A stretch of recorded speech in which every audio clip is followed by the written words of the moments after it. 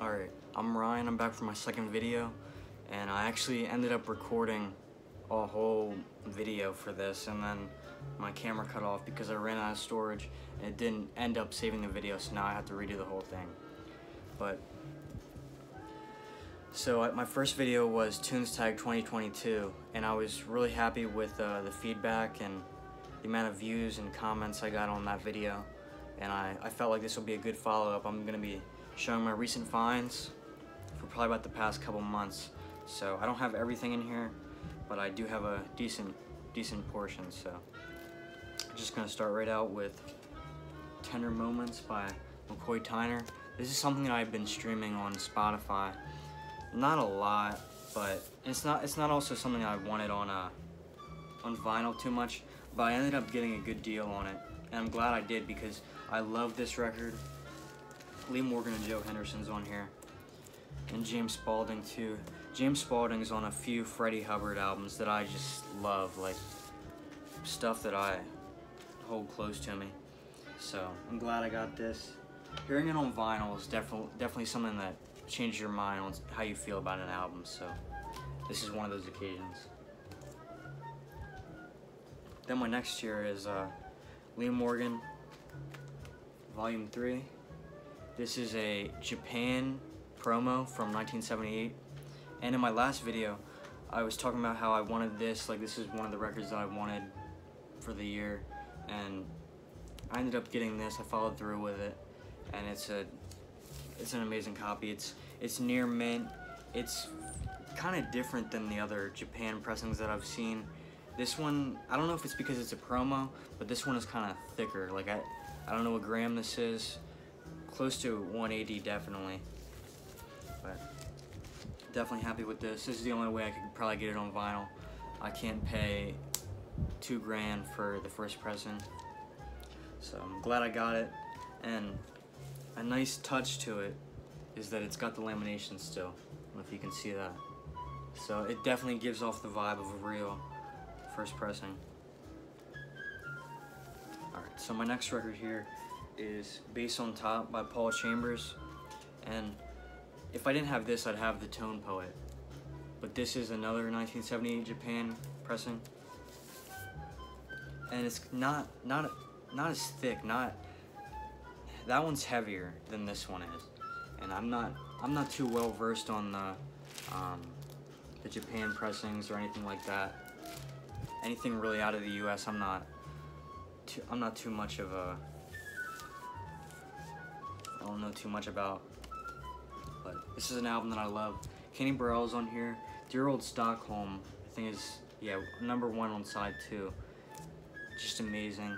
And actually, I didn't know that Stan Getz wrote that song till now, till I've seen it. But my next record here is, and I got a story for this too, but I went up to HR Records. Jason from the Jazz Basement, he always talks about, he goes to HR Records and he gets these, I'm telling you, he gets some amazing stuff from there. And I went up there and I got Something Personal by Jack Wilson. I got a deal on this. It was probably $20, $30, something like that. Pretty happy with this. Glad I went up there. Definitely will be going up there more.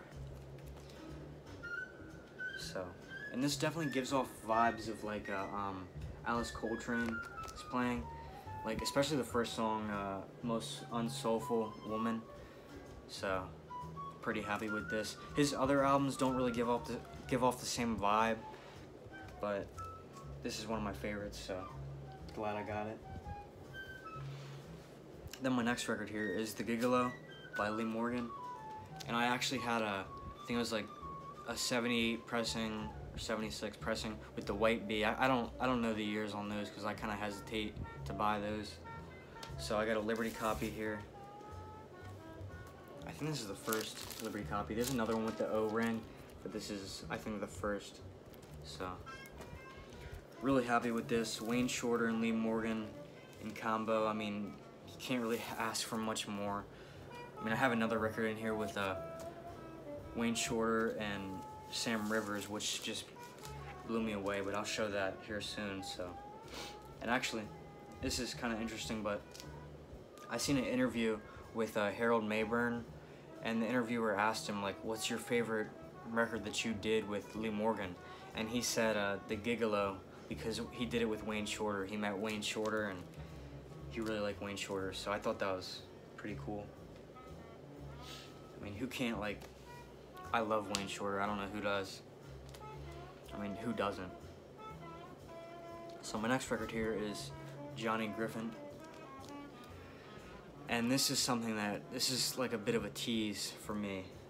At my local shop, he did a flip through video. And when you look at this, I mean, you see the tape around the edges, it kind of, I mean, you're thinking it's the first pressing, but it's not. It's the 70s United Artists pressing. So, I mean, I'm still happy with it. I mean, I can touch a first pressing. I thought it was gonna be a first pressing. I can touch it, but I can't take it home because I can't pay the price on what this would be. So I'm glad I got this. Kind of worked out in my favor. Then I got another Johnny Griffin record here. Not one I see too often, but this is Grab This. I got this for a deal too. I grabbed it right away. I think I bought it for $5. Paul Bryant's on organ on this record. I don't really know of any other records that Johnny Griffin did with an organist, but this is a definitely an amazing one. So I actually listen to this a lot, and something that surprised me is that, first of all, this is mono, but the first stereo copy is a deep groove, and then this is considered the first mono copy, and it's not deep groove. So I don't know why, but I just noticed that when I cataloged it on Discogs. So my next record here, something that I've been trying to get for a long time, like I've been holding off on it. There's a classic series for it, and so many pressings, but I ended up getting a 70s United Artists pressing with the black text. I realized I couldn't touch a first pressing, I couldn't touch a second, even third, really. So I got this for a good deal. I think I paid like $25 for this. Still got the Van Gelder stamp, so I'm pretty happy with that. And one of the saxophonists on here is George Coleman, and I've been getting into him a lot lately. Not recently, but like 6 months ago I went to Texas, and I found George Coleman's RSD release in Memphis, Tennessee, actually, which is where he was born. So I thought that was pretty neat. That's definitely an underrated Record Store Day release too as well, so definitely look for that one too. So my next two here, they kind of give off the same. They have similar lineups, so it's kind of the same sound. So that's why I put them next to each other. But here's Dial S for Sonny by Sonny Clark, and I found this with Johnny Griffin, The Congregation.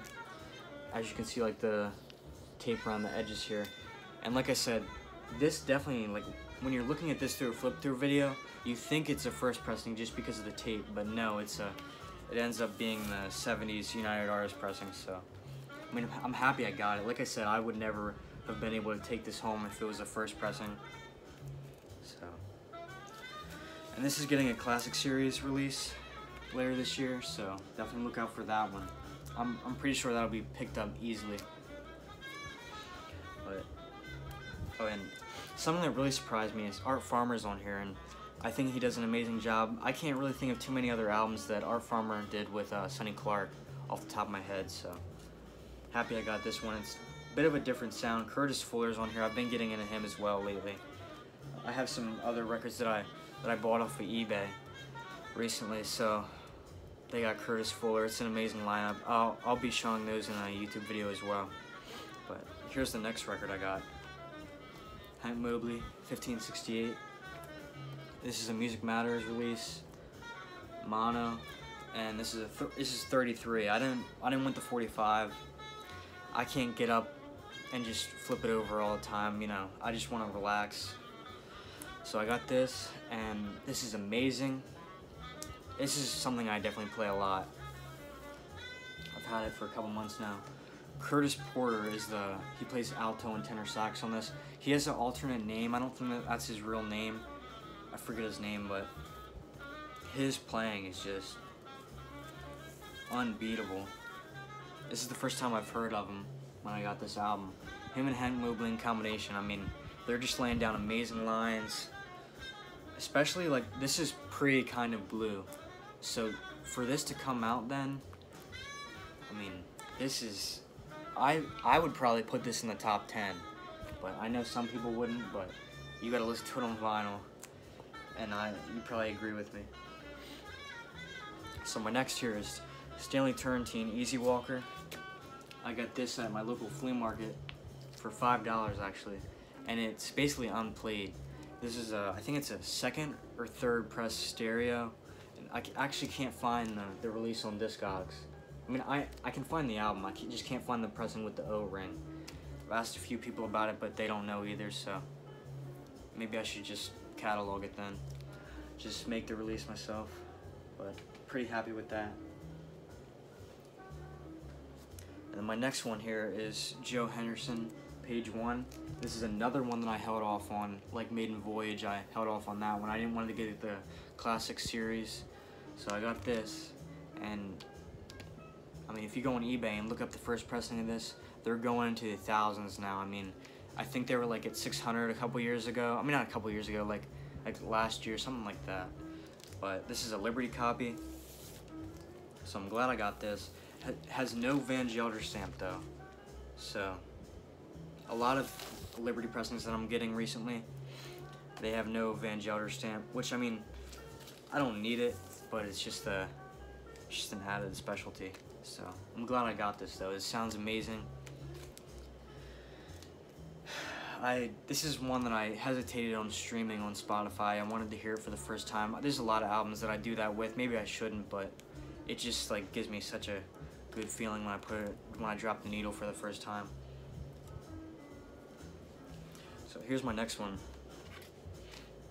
Doug Karn, Revelation. And I found this a couple months ago, probably like a month and a half ago. And this is the first pressing. This just kind of blew me away. It was kind of a blind buy, to be honest. This is my first record on Black Jazz on that label. And there's a reissue series out now. I forget what the name of the company is that's redoing it. But just bringing light to this label, I think there's only like 23 to 25 records that came out on here. It's just an amazing story. All these guys are underrated, especially back then. I'm sure they were underrated. Like, nobody knew who they were. I mean, now you do because you got the reissue series and, you know, it's coming back around. But Doug Karn, Revelation is just amazing. Naima's on here that he did. What's my favorite? I think God Is One is probably my favorite, and Revelation too. There's some other albums that he did on Black Jazz, and of course, he's a legend. I mean, he's still alive. And when I went to HR Records, they told me about how they're gonna have a little festival, something like that, and he's gonna come there on, I think, June 11th. Correct me if I'm wrong. You can actually go on their Instagram page and they have a little like ad for it, and he's gonna be playing there. So I may go to that, may not. I'm not sure, but glad I got this. Definitely need more Doug Karn in my life. The next one here is on Muse Records. This was my first pickup for Muse, like on this label. So I think this is the second pressing, and this one kind of blew me away too as well. I kind of got this the same day with this Doug Karn Revelation, so both of these were kind of blind buys. I never listened to them on Spotify before then, but pretty happy with this. This is kind of like 70s hard bop-ish. Pretty impressed, to be honest. I didn't know who Earl and Carl Grubbs were until I got this record, and I should probably play this a lot more, but I don't, to be honest. I mean, I like it, I just don't play it a lot. And one of the Heath brothers is on here too as well, Albert Heath. So I guess that's the only name that I knew off of there. So my next one here is Bobby Hutcherson, San Francisco. This is one I've seen talked about a lot on Instagram too, especially. And I had been wanting it for a while, maybe like a year or so.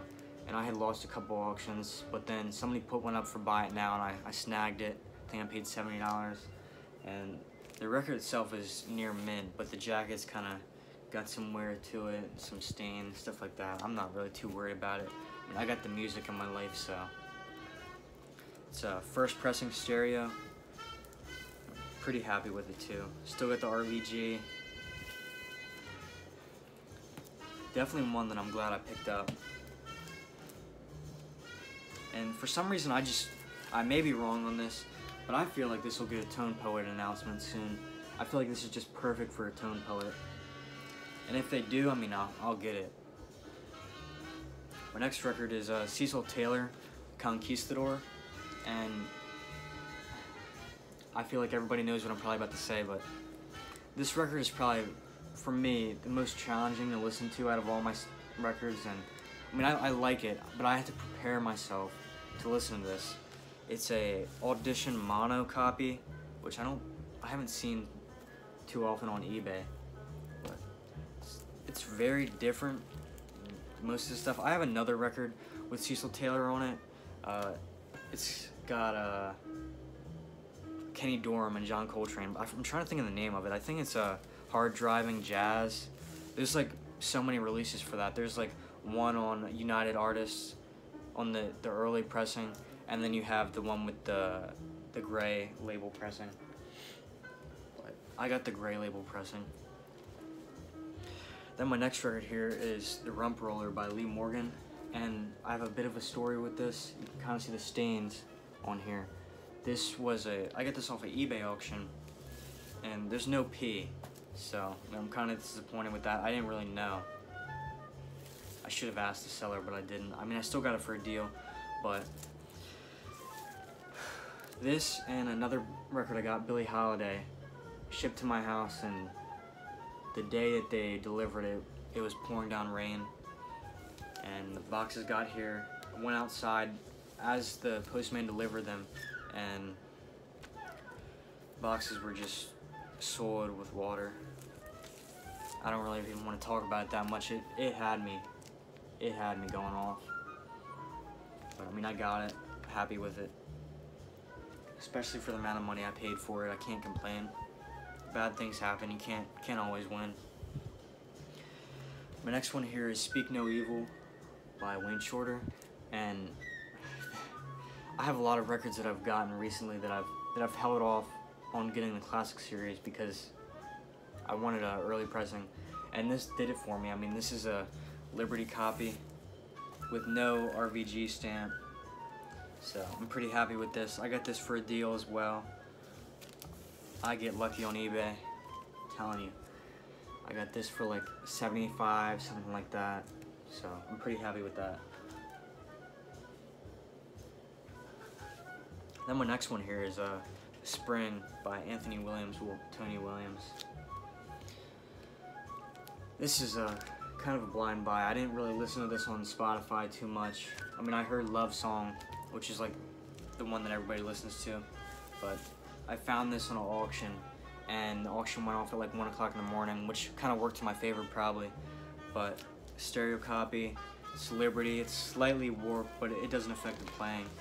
Wayne Shorter and Sam Rivers, man, I tell you, it's just,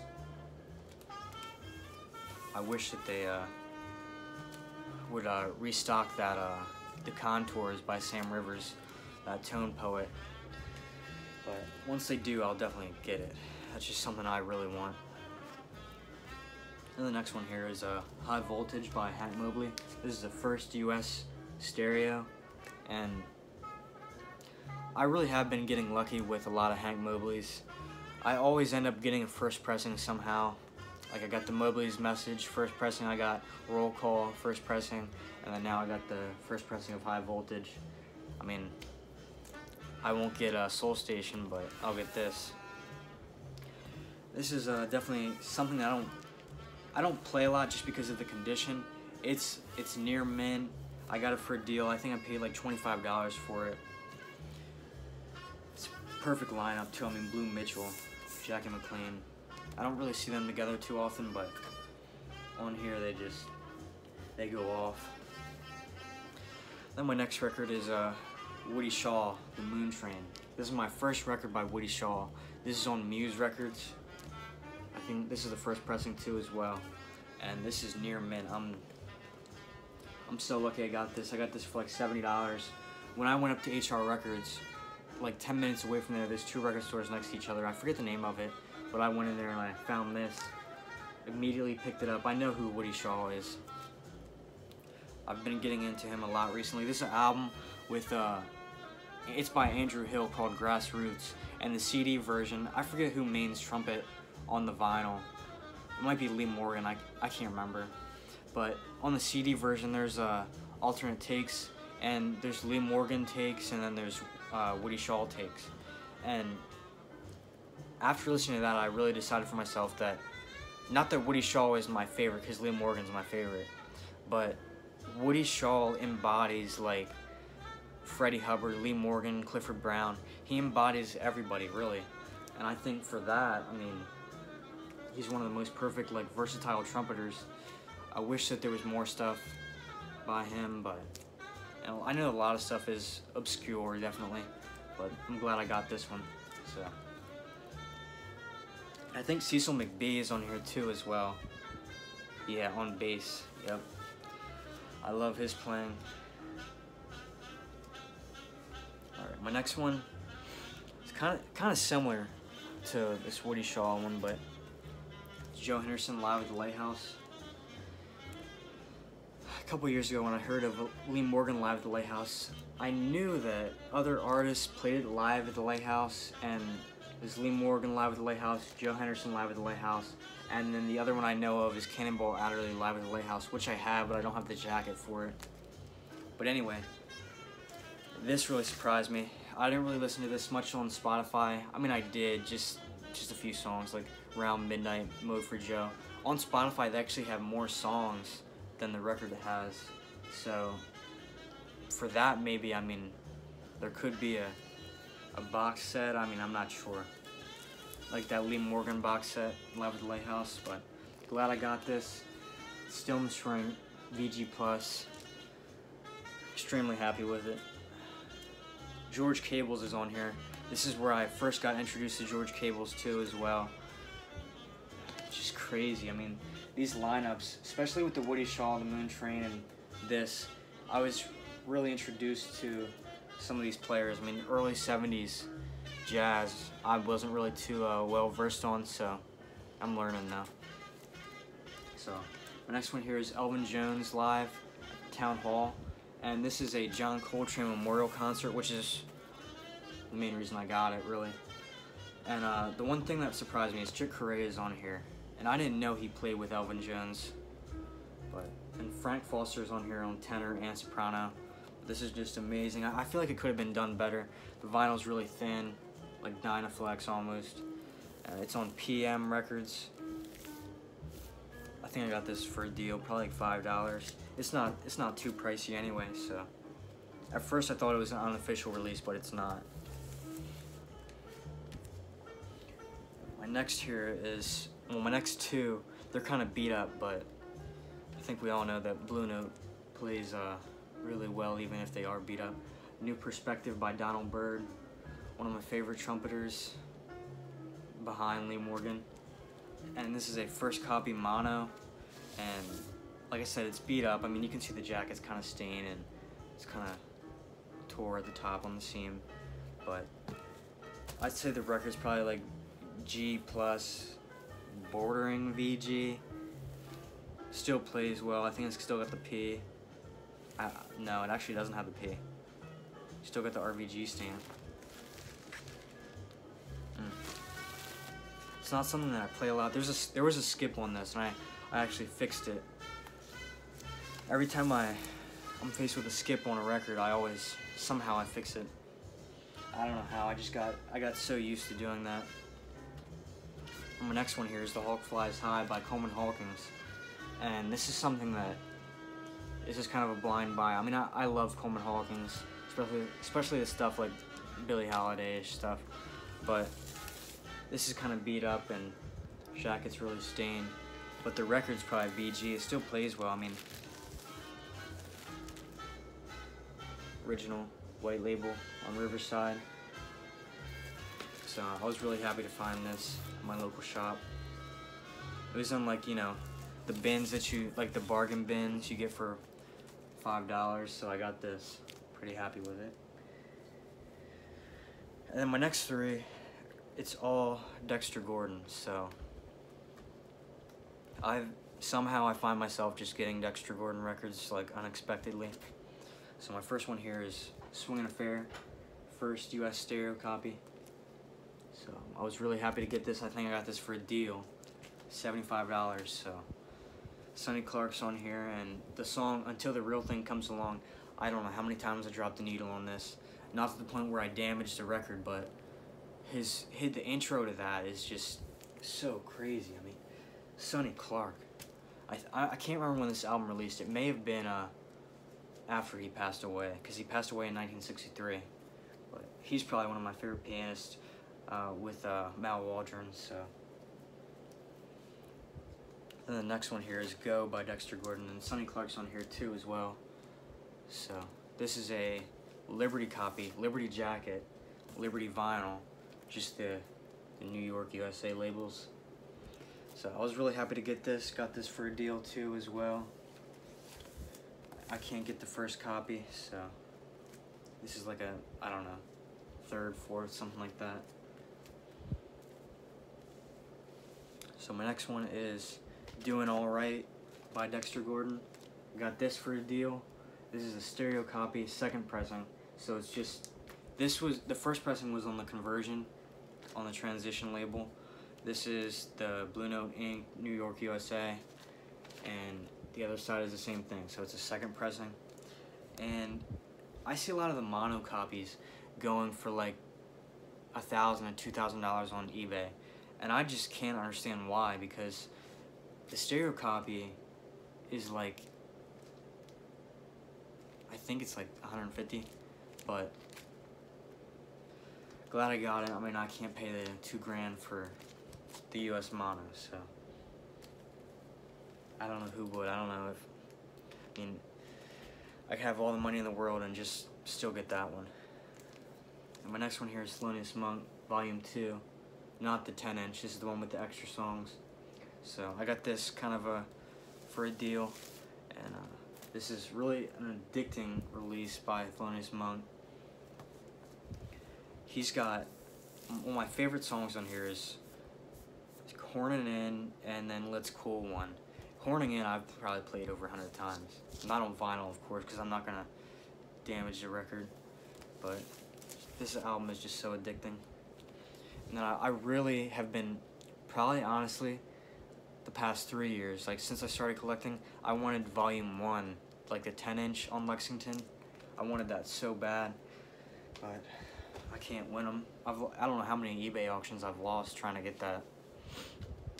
But anyway, here's my next one, the Latin Jazz Quintet plus Eric Dolphy, and this was at my local shop. I saw this in a flip-through video. I thought it was the first pressing, so I immediately, I wanted to get it, but it's the second pressing on the Trident label. So it's VG Plus. I'm not too familiar with this lineup. I know who Gene Casey is. I've heard of his name, but I mean, of course, Eric Dolphy is really the main attraction on here. And this isn't one I see talked about a lot. I mean, this is his first. I don't know if he did any other Sideman records. I think this is his first one that he did. He really came out of the woodworks with, so glad I got that. Then my next one here is one that not many people talk about. I was debating on putting this in with my Tunes Tag 2022 video, but this is Terry Gibbs. I don't know how to pronounce the name, but My Way. And I don't know, you may already know who plays piano on this. This is the first pressing came out on Deep Groove. This is just a regular. This is like a second pressing, something like that. So, but the pianist on here is Alice MacLeod, or Alice MacLeod. I don't know how to pronounce her last name, but as you can guess, that's Alice Coltrane. And this isn't the first record that she was on. There's another one that she did with Terry Gibbs on the Time Records label, and I think that one was like the Jewish favorites or something like that. But somebody at my local shop told me about this because I was talking about her records, and he told me about this, and I didn't know. So I ended up buying it. It's pretty cheap. It's like $6, and it's really good too. I mean, you can hear her playing. It's not like she's not like hearable. So definitely pick this up. I mean, I don't know what'll happen to the price on this. There's not many of them out there either. So just glad I got one. Then my next one here is Mingus A'am by Charles Mingus. This is a first US mono copy. I got real lucky. I don't know how, but it's near mint. Extremely happy with it. Charles Mingus isn't one of my favorites. I mean, I like him, but isn't one of my favorite bassists. But this album is definitely one of my favorites, so just glad I got it. Then my next one here is, well, it's the last of my recent finds, so, and I've kind of got this video up to half an hour now, so I'll be finishing it here. So this is Pharoah Sanders' Journey to the One, and this is kind of a blind buy too as well, but I'm glad I got it. Price has been going up a lot lately. I'd like to see honestly, I'd like to see a 45 RPM reissue of this, but I don't know if that'll happen. Just glad I got this though. So he's got a few songs on here that synonymous to Coltrane, like India. I think what's the other one? It's not gonna be on the back. Yeah, it's not gonna be on the back. A song that he did on ballads too. I can't remember. Easy to Remember, yeah, Easy to Remember. Which is on Coltrane's ballads records. So glad I found this. Got that for a bit of a deal too.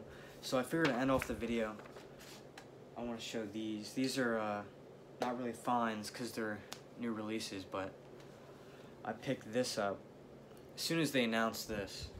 I picked this up. This is the 60th anniversary of My Favorite Things release, which released a couple days ago, and it came with mono and stereo. And I know most people were worried about the fact that this was going to be a digital transfer, but it's not. It's from the tapes. So definitely pick this up now that this is out. I love this. I got I forget what they call those. It's like the 70s, late 60s Atlantic labels. So I got one of those. But I'm glad I got this now. So, and then the next one I got is Ornette Coleman. This box set is just amazing, and the presentation on, especially for craft recordings, they do everything just so well, especially lately. I was very impressed with this. It's got I don't know if you can see that, like a letter. I think Nat is Ornette Coleman's son. I think he actually appeared on one record on Blue Note. But this is just amazing. And these are just always done so well. Something else, and then Tomorrow is the Question too. It's kind of snug going into this. But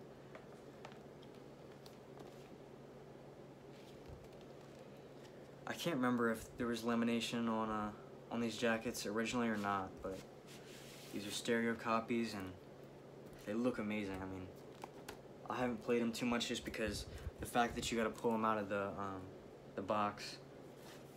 Like, I don't really want to damage it too much, but I have played these. So this is definitely one to pick up. I know it's I've heard some people tell me that it's a little bit pricey, but I think it's definitely worth it. And especially for the presentation, the box and everything. Here's a little booklet in it, and there's a little quote underneath of it. It says, "I would like to play with a group in which everyone has freedom of expression of his own, where we can blend into one particular sound." Amazing quote. Here's a little booklet. So definitely pick this up if you're questioning. And then with the John Coltrane 60th anniversary too as well, there's a little booklet in there too, and there's some pictures that I hadn't seen before, so I was pretty happy to get that. I don't know if we'll go through, but that's my first recent finds video. I realized I probably did a lot more than I should have, but now that I know that my time's like how much it's going up to, now I'll be able to like curate it a lot easier. So thanks for watching.